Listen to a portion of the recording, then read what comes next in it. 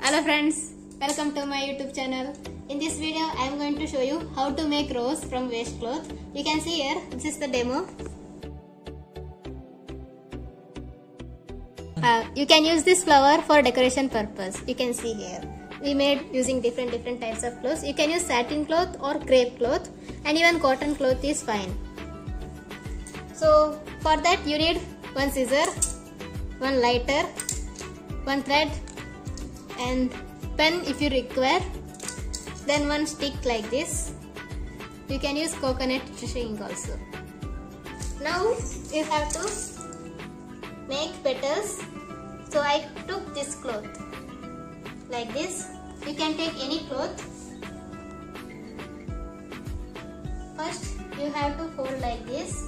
This is for small one, and then you can increase the size. So how to prepare different types of petals from small to large. So I am marking. This is small size, then little bit bigger, then increase and few more size, then again increase, then this is the large one. So you can cut it right away with this mark.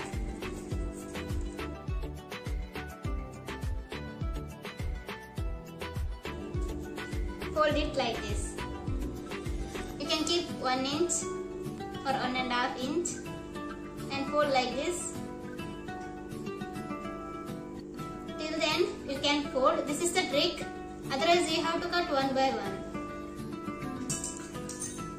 You have to give round shape. If you want, you can make round shape and then cut it.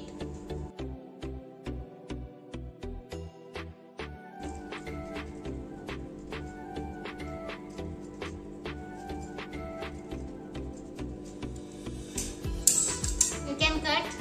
There is no require for perfect round shape because we melt it the edges of the petals. So you can see here, this is small petals. Keep it aside. In the same way, cut next one.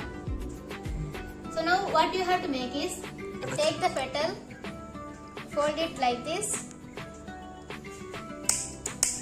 then burn the edges. Be careful while doing this process. Little bit you have to burn so that it will look like real flower. See friends, you can see here I made it using gas stove. So papad is ready now. Mini papad to big papad. So now it is looking like this. After making the flower, it will give natural effect. So let's make. So now I am going to show you how you have to make the flower. So take the thread and take the stick like this. You can cut it. You can keep the length according to your wish. I will keep this much length. So now you have to take the waste cloth. I have this waste cloth. You can cut it in square or rectangle shape. Keep it like this and fold like this. Then twist it. See, twist it like this. Then with the help of thread, take the thread, hold like this, tie 2 to 3 lines, then you have to keep like this, make a ring and put that ring inside the stick and tight it. So this is the knot, so that our flower can't fall. Make 2 to 5 knots and tie again, because this is the strong base. If the base is not strong, means all your petals will fall down. So tie it tightly. Let's start making a flower. So this bud we have to get it to ready, and this should be strong. So now you have to keep small petal like this. This one, that bended curve need to be come like this. Like this. Just fold it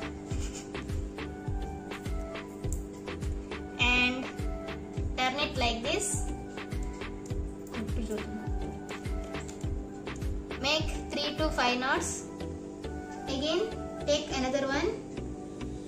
Keep this one opposite for this shining part come to upper side like this. So turn it like this. Again tie the knot. If your knot is strong means you can keep only 2 knots. Then again keep another 1 petal. Guys, continue this process until you complete entire flower. You can see here I completed entire flower. Then you can stop it. So your flower is ready. If you like this video, please like, share, subscribe our YouTube channel. Thank you for watching.